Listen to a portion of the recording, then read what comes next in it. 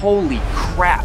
A 20-year-old girl suddenly couldn't clench her fists after years of cracking her knuckles for fun. Since she was 8, Emily cracked her knuckles whenever she felt anxious or bored.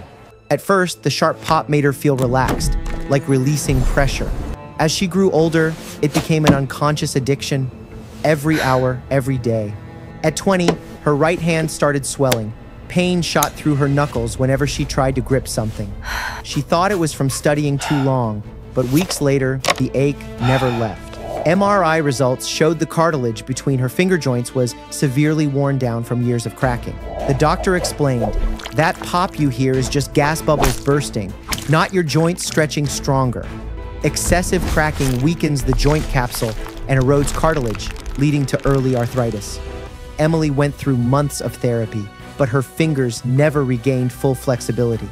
Now, every time she hears someone crack their knuckles, a chill runs down her spine.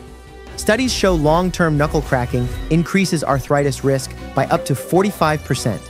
That few seconds of relief can cost a lifetime of pain. Now, Emily shares her story as a warning. Stop cracking your knuckles just for fun. Her right hand will never move the same again. A costly lesson learned too late. Sometimes the smallest habits are the ones silently destroying you. Dr. Lam concludes, "Stop cracking your knuckles for the sound. One day your joints might go silent forever." This is Dr. Lam, helping your body stay healthy, one story at a time.